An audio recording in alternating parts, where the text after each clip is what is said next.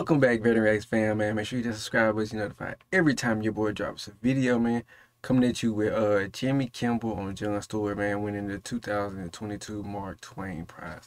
So let's hop right into it. With no further ado, let's get it. Hey, how great is it that we're here, right?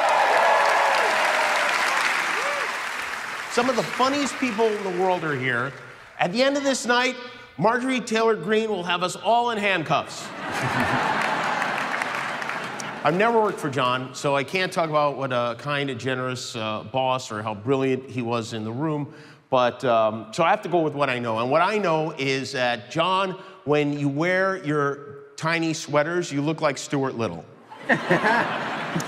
This is a big deal. Jon doesn't go out much. I wouldn't say he's a shut-in, but his office at home on the shelf behind his desk, there are more jars of urine than Emmys.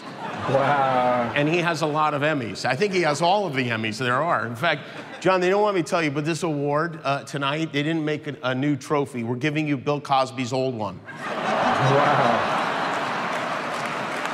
It's better for your beloved environment. Before Jon, we had no idea you could make a TV show where you played clips of another TV show and then said, boy, that other TV show sucks.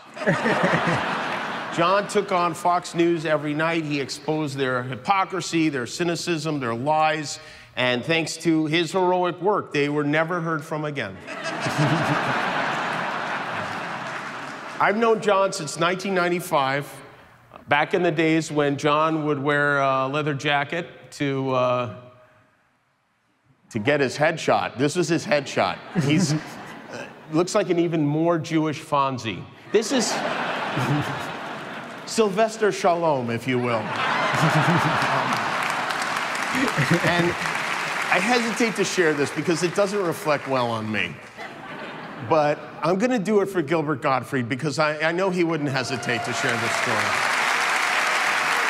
So, rest in peace, man. Gilbert Gottfried, man. Rest in peace. When Jon was doing The Daily Show on Comedy Central, I was doing The Man Show on Comedy Central. Please don't tell anyone. We'll keep that between us. But we're doing The Man Show, and for a while, Jon's show came on right after ours on Wednesday nights. And I had this idea. And again, I'm not proud of this, all right?